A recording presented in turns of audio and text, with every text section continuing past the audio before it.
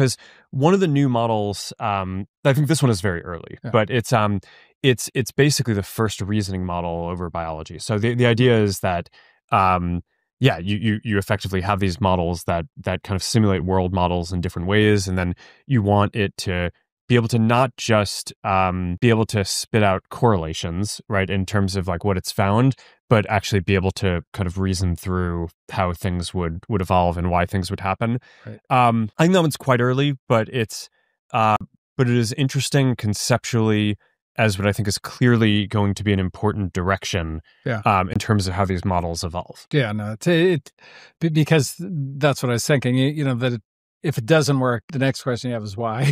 Yeah. But I think what you find in reasoning, the analogy you're married to your hypothesis. Well, yeah, sure. Yeah, I mean, I thought you were saying if the reasoning model doesn't work, why? I mean, I think that's kind of you're way from in the making details. it perspective.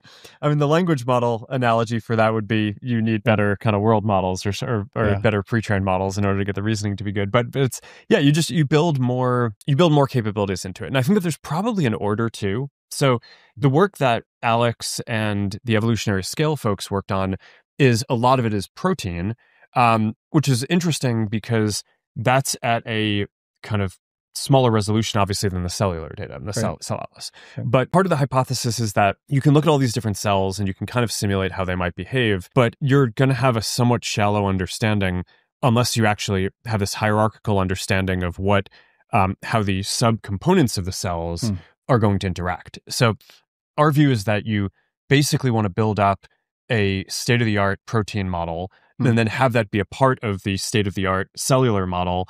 And then once you have that, you build things like the virtual immune system, which allows you to simulate much more complicated systems. But it's sort of this like hierarchical approach to building up these virtual models.